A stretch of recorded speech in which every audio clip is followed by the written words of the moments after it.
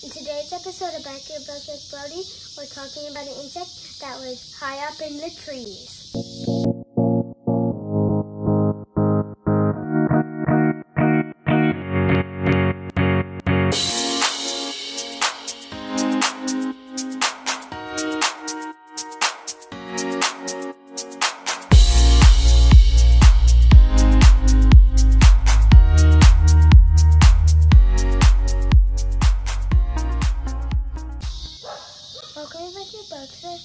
Hey buddy, what is that we hear? Cicadas. Cicadas, right? They've been out like crazy, right? That's how you know it's summertime.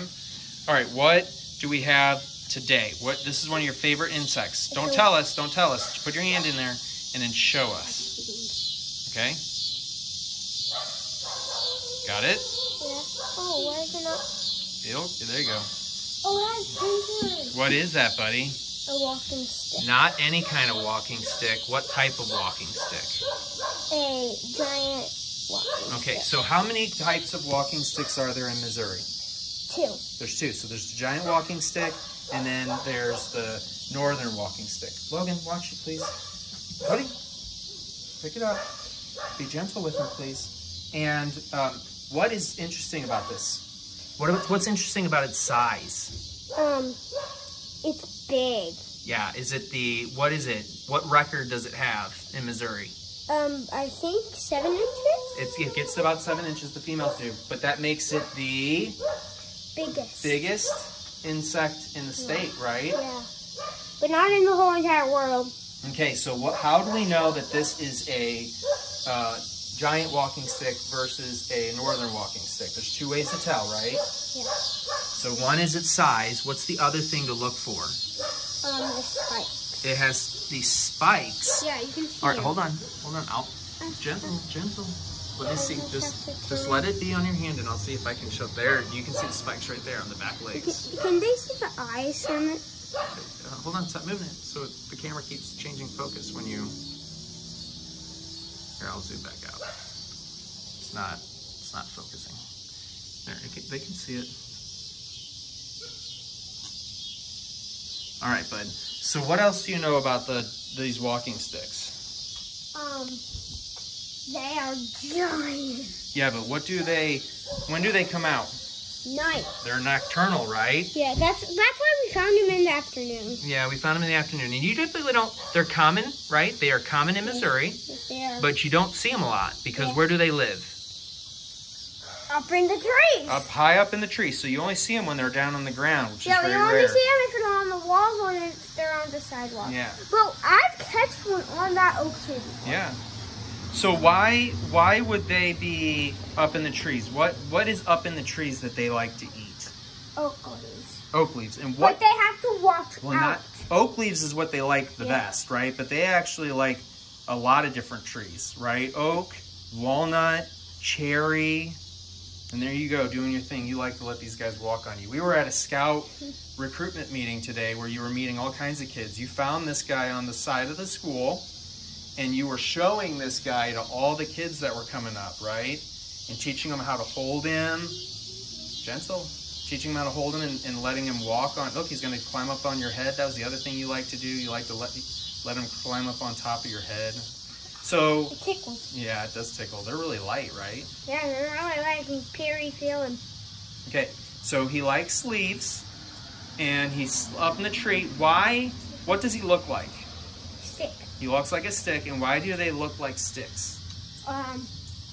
For they're safe from their natural predator. Very good. What do we call that? Bird. No, bird is their natural predator, but what do we call it when something looks like something else to hide?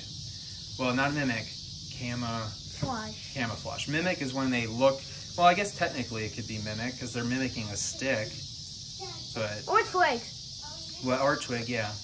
So they climb up in a tree. Now, we said we know this is a male because of its spikes on its legs, right? How do the females, how do they reproduce? What do the females do? They live in the trees, and then they drop their eggs. And fall down into... Yeah, so they're up in the tree, and in the eggs, they lay the eggs while they're up there, and the eggs fall all the way down to the ground. And what's on the ground at that time of year? Leaves, right? And then what happens with the eggs? Um. Do they stay on the ground? Yes. All through. What season is that? When it snows. Yeah, winter. And then what happens in the springtime? They hatch. They hatch, and then what do the babies do? They climb up the tree. They climb back up the tree. But they'll never get to see their mom and dad. No, because they die in the wintertime. Isn't that sad? Yeah. But they climb back up the tree, and they go through several things of molts, right? Where they eventually get to be this size, right? And then in late summer, early fall. A little bit bigger than that. Yeah, a little bit bigger. But in late summer, early fall, they do it all over again, right? Do it all over again. That's pretty cool. So we said birds were their primary predators. You also mentioned that turtles and lizards and snakes would probably eat them if they get a hold of them. What else do we know? Ringnecks would eat the babies. Yeah, probably. Okay, now listen. This is kind of interesting. You told me this. What insects were these guys used to be grouped in with? Crickets and grasshoppers. Yeah, so they thought that they had them all in the same family, right? Yeah. And then they separated them out. And what family are they in now? Yeah, you had it. What's it called? Pronounce it out. Phasmids.